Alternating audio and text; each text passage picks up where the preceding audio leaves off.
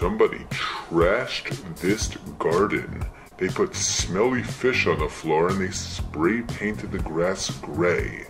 And these two V detectives are here to figure out who trashed the garden. We will get to the bottom of this. Who trashed this garden? I don't know, but these fish smell pretty nasty. We will get to the bottom of this because we Are the Garden V detectives.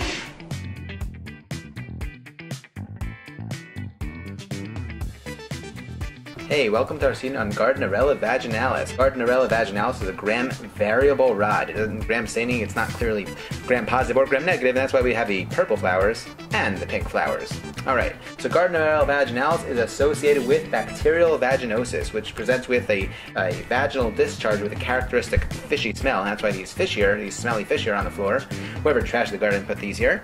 And we have the spray-painted grass gray to help us remember that there's a characteristic gray vaginal discharge with Gardnerella vaginalis.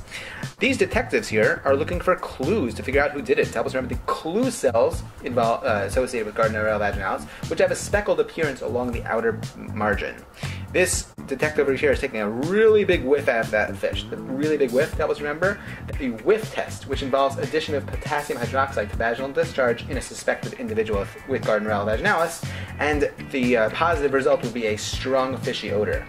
If you look, someone put a sign on this garden, whoever garden it is, put a sign here that says flower garden. They spelled flower garden wrong. They spelled it with a PH at the beginning. To help us remember that the pH is up. It's high up, right? pH is high up because in Gardnerella vaginalis, the bacterial vaginosis infection causes a characteristic increase in the pH of the vagina. Normally it would be on average, let's say 4, and it can go up to like 4.5 or 5.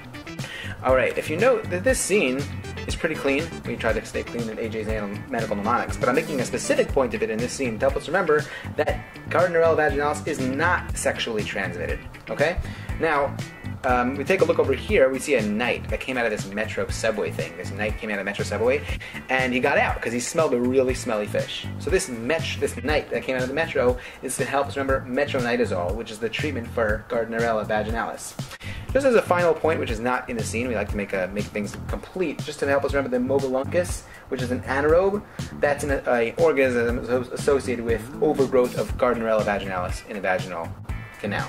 Okay, so I hope you enjoyed the scene. Gardnerella vaginalis. Leave your comments, subscribe to the channel. I hope you enjoyed. Take care.